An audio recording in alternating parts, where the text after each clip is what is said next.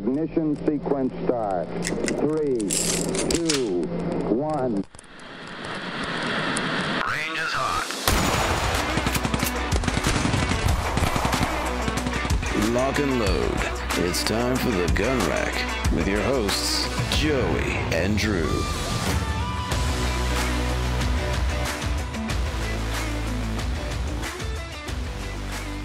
Hello, everybody, and welcome to the Gun Rack, Sonoran Desert Institute School of Firearms Technology's official podcast.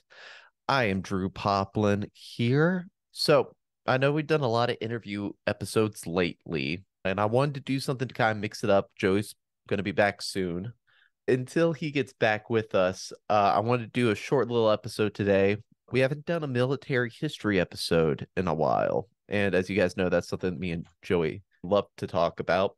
So today I'm going to give you the history of the first recipients of the Congressional Medal of Honor.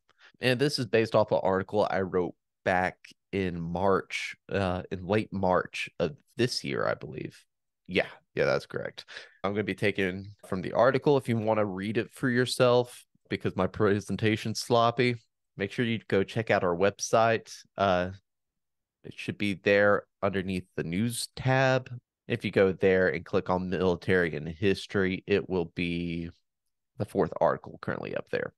All right. So again, going to try and knock this out quick. Don't want to hold you guys up too much. And I have my wife here to make sure that I'm not ranting too much. So this may be a story that a lot of you are familiar with, also known as the Great Locomotive Chase. I think Disney did a movie based off of back in like 1960 or like the 70s or something like that.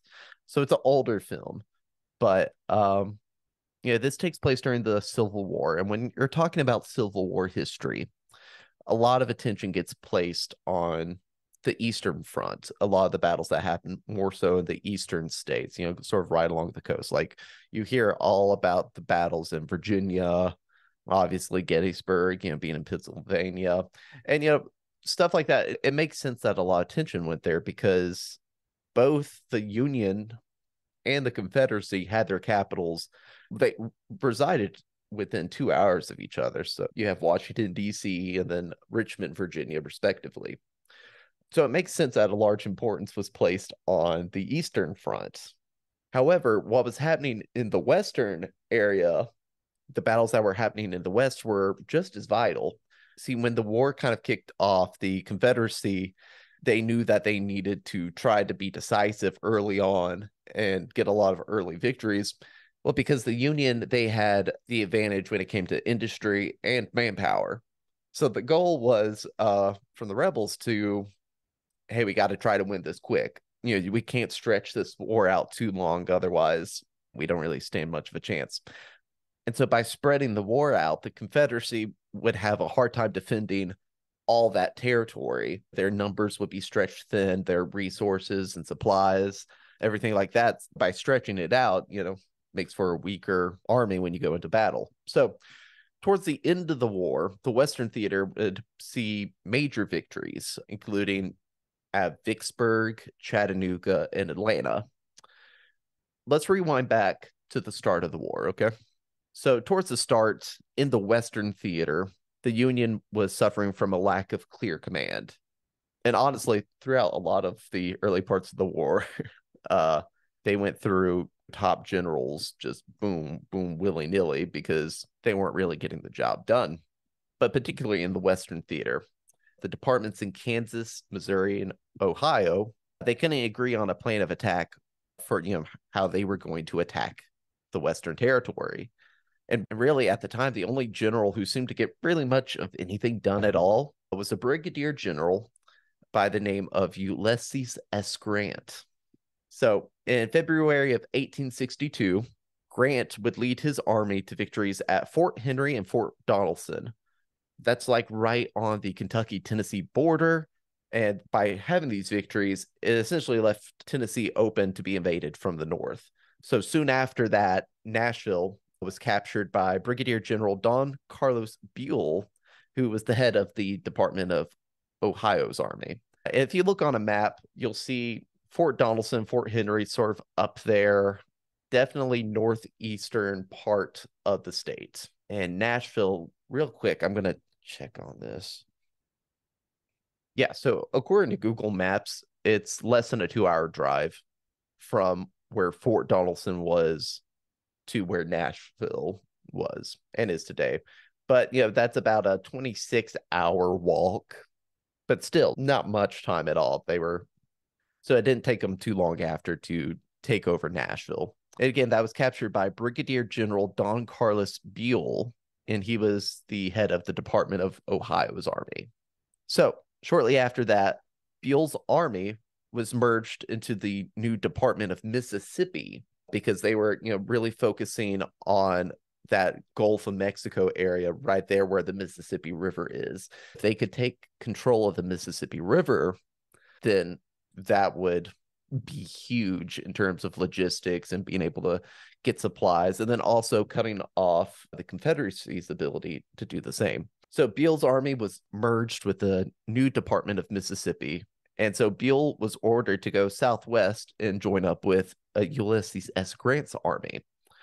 So they didn't just want to leave Nashville completely abandoned. So what was left in Nashville was a 7,000-man garrison that formed with another Major General Ormsby Mitchell's 10,000-man division. So 17,000 men left stationed in Nashville. But before Buell left to go to Mississippi, he was approached by some dude named James J. Andrews. Now, Andrews was a civilian spy and a scout for the Union. And Andrews had this wild idea. He basically proposed to him that he would allow him and 8 men to go steal a train and just wreak havoc in Georgia, particularly northern Georgia. And Buell was like, I'm not gonna, why not? It's 9 dudes. It's not really gonna be super significant, but if they're able to, if it's somehow able to work, why not? So Buell signed off on the plan. So Andrews and those guys, they get into Georgia, specifically in Marietta, Georgia. And once they got there, they realized, okay, we need to cancel right now. Let's regroup. Andrews, though, still wanted to eventually follow through with his idea. He was convinced, okay, this is going to work, and I need to do something. Let's do this, but not right now. The problem for Andrews was, I need a little bit more men. That'd be helpful, especially because the original group that went with him, they decided, hey, we don't really like being undercover behind enemy lines. It's a bit nerve-wracking. So they left. But as it turned out, Andrews would get his opportunity to try again. So back in Nashville, Major General Mitchell was seeking a way to capture the city of Chattanooga in Tennessee. If you're not familiar with the geography of Tennessee, Chattanooga is basically in south central Tennessee. It's right there near Georgia, Alabama. And the way that Chattanooga, the geography of it works, is there's a bunch of rivers kind of flowing into it, surrounded by mountains, and it represented an important area of control for the Confederates. It was also a important railroad junction. So you have the railroads and the rivers, and kind of converging on Chattanooga. And so that was major for the Confederacy. So capturing it obviously would be incredible for the Union. However, because of Chattanooga's geographical factors, and then also because it was a railroad junction and it's relatively close to Atlanta, which, obviously was a big Confederate stronghold, because of the geographical factors and the South's ability to send reinforcements, why it would have been nice to get is also going to be very, very difficult, because Confederacy would just be able to resupply troops and ammunition pretty quickly. So it seemed like, okay, this is going to be a tough task. However, if they could disrupt the railroads, the Atlantic and Western railroads that led into Chattanooga, maybe they would have a shot of taking the city. And this is exactly what Andrews would go on to propose to Major General Mitchell. So Andrews would gather a larger group of men this time, increasing his raiders from 8 to 22 men, including another civilian named William Hunter Campbell. it's a good author name, or like, yeah, that's a good artistic name, William Hunter Campbell. So the plan this time involved stealing a train near Big Shanty, which was in Georgia, as just north of Atlanta, and taking the train from Big Shanty north towards Chattanooga, and basically along the way causing as much mayhem and destruction to the railroad's infrastructure as they possibly could. And by doing that, that'd allow General Mitchell to come down and not have to worry as much about reinforcements from the South. The reason they decided to do this in Big Shanty was the train station there at Big Shanty did not have a telegram, which would give them more time to be able to, do what they wanted to do. So the day was chosen, April 12th. So come April 12th, it already started off great. 2 of the 22 men had already missed the rendezvous point. So, okay, maybe we shouldn't do this. No, this is the second time. We're not going to wuss out now. We got to do this. So they were waiting in Big Shanty, and a train called the General, oddly enough, pulled in, made it stop. So the rest of the men, they decided, okay, let's go ahead.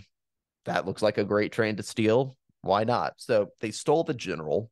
It's 3 passenger cars and a crowbar as they made their way north. They just took it. There was one problem, though.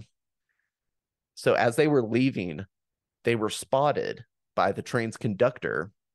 The train's conductor, his name was William A. Fuller.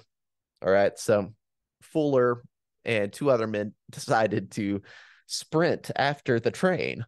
Eventually, they just were. It's kind of a funny image, just these guys like just booking it, trying to chase down this train. But they eventually found a handcar, like, one of those, you guys know what I'm talking about, 4 wheels, and they have that like lever in the middle that, goes up and down and it propels it forward. So they found one of those. And so they decided to continue the chase like that. It sounds ridiculous, I know, but you do have to remember trains in those days were pretty slow. And it wasn't like any of the guys were really trained conductors either, like none of the raiders. So I think, if I'm not mistaken, the train was only going like 15 miles per hour. So combine the slow speed of the train with the fact that they were making stops and they only had a crowbar at the time. So like, it's going to take them longer to sabotage the different railways and stuff. There's a real possibility that this wasn't going to work and they would get caught, but especially because they were spotted. So now the chase was on. Not long after leaving Big Shanty, Andrews and his crew, they were on the train and they ran across a small locomotive named Yonah. It's like Jonah, but with a Y instead of a J. And so they see the small locomotive, and Andrews starts considering, hey, should we destroy this train? You don't want it to end up, you don't want someone being able to hop onto the Yonah and chasing you. But because they were already moving kind of slow, and it was going to take, it took them a lot of time to do some of the destructive things they were doing, he deemed it was going to be counterintuitive, which would prove to be a mistake, unfortunately, as Yonah would soon be commandeered by William A. Fuller and those 2 guys. So they got a nice little upgrade from running to a handcar to a locomotive. So they were cooking. But nevertheless, the Raiders, they kept going north on the way to Chattanooga, encountering a bunch of different obstacles and holdups along the way. But then something bad for Andrews happened. The sky started to open up. It started raining. And you may be wondering, okay, well, what's the big deal? I see trains. It's not like a little rain's going to stop a train from going. Well, you have to think they were using wood to throw into the engine to, propel the train. So the rain was soaking the stockpiles of wood they had. So soaked wood meant less fuel for them.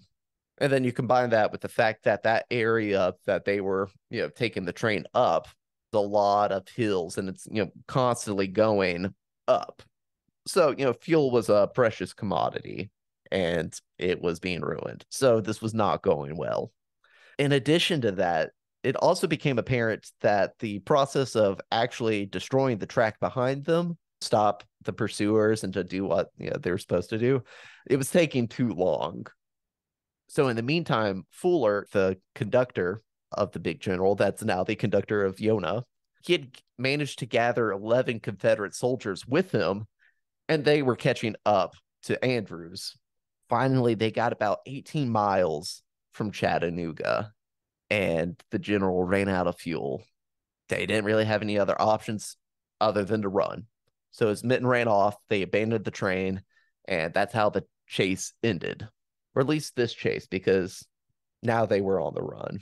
And unfortunately, Andrews and his raiders were all captured within 2 weeks of the incident. And their bold plan didn't pay off at all. Meanwhile, Major General Mitchell, that was up in Nashville, he was able to capture Huntsville, Tennessee, which is still a 42-hour walk to Chattanooga.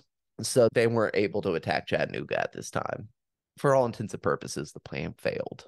Furthermore, upon capture, 8 of the 22 raiders were found guilty of, quote, acts of unlawful belligerency, unquote, and they were promptly executed, including Andrews himself.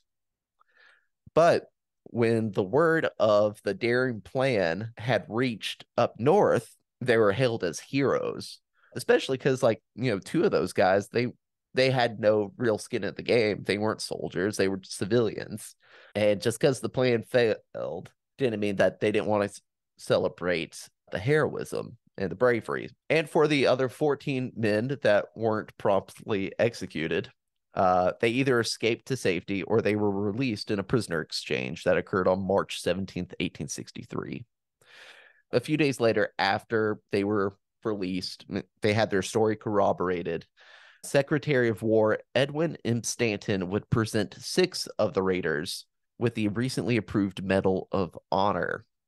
Among them were Private Jacob Parrott, who was the very first recipient, Sergeant Elihu H. Mason, Corporal William Pittenger, Corporal William H. Reddick, Private William Bensinger, and Private Robert Buffum.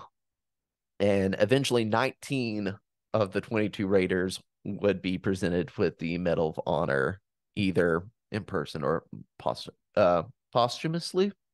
I think that's the word, posthumously. But neither Andrews nor the other civilian, William Hunter Campbell, neither of them were eligible to receive the commendation since they were civilians. So that's a bit of a bummer, especially because he thought of the plan. But yeah, I get it. It's a award for military personnel. But of those recipients that did receive the award, their citations read, quote, one of 19 of 24 men, which is a heck of a sentence to try to say, one of 19 of 24 men, including 2 civilians, who, by direction of General Ormsby M. Minshall, penetrated nearly 200 miles south to enemy territory and captured a railroad train at Big Shanty, Georgia, an attempt to destroy the bridges and track between Chattanooga and Atlanta, unquote. So today, there's multiple markers dedicated to Andrews Raiders. They're all throughout the area that the chase took place at. There's actually, if you go to the Chattanooga National Cemetery, a monument was erected in dedication to the Raiders and has a little locomotive on top of it. And I guess when you think of the legacy of it, it's easy to say, oh, well, this didn't matter. And, for me, you guys know this. I tend to, butterfly effect everything. Every small victory is well, if this didn't happen, then that would never happen. And then, the Union would have lost the Civil War. I'm not going to do that this time around. It did prove to be pretty much ineffectual, but it was a really nice morale boost for people that heard the story back in the northern states.